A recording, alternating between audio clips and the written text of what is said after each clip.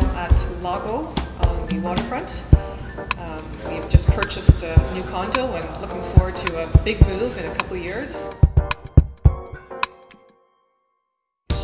Obviously the location of the building, the size of the condo unit too.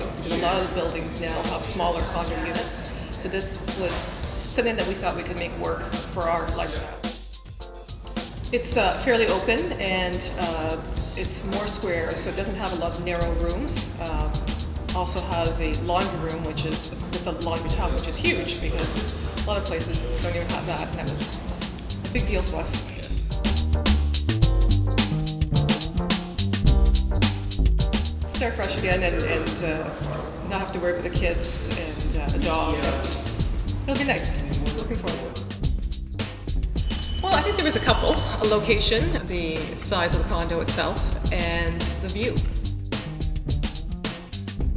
Monarch is a good builder, has a great reputation. We've asked around and heard some wonderful things about them.